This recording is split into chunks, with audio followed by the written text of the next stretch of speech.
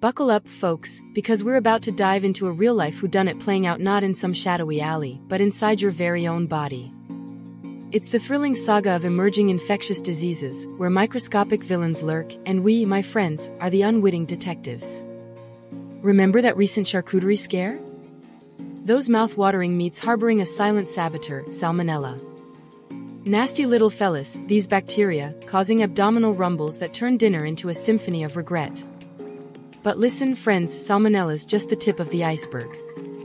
Picture this: Nipah virus, a bat-borne ninja leaping from tree to fruit, leaving a trail of neurological chaos. Or the enigmatic tick-borne illness in the American South, melting pounds faster than a fad diet, its origin a medical mystery yet to be cracked. But let's get back to our charcuterie culprit. These Salmonella, they love a cozy vacation in animal intestines, hitchhiking on meats until they land on your plate. Then boom!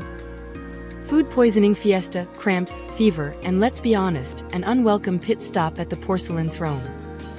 But hold on, don't ditch the cured meats just yet. This detective story has a twist. Prevention is our first line of defense. Think of it as building a fortress against Salmonella's sneaky infiltration tactics. Thorough cooking, hand-washing like a surgeon, and sourcing meats from reputable butchers, these are our weapons. And if, despite our best efforts, Salmonella manages to breach the defenses? Well, friends, medical science has our back.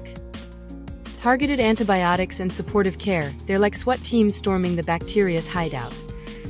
Remember, knowledge is our bulletproof vest, and with each case we solve, we get closer to cracking the code of these emerging threats. So the next time you savor a charcuterie board, remember, it's not just a culinary adventure, it's a testament to our ongoing duel with the microscopic world.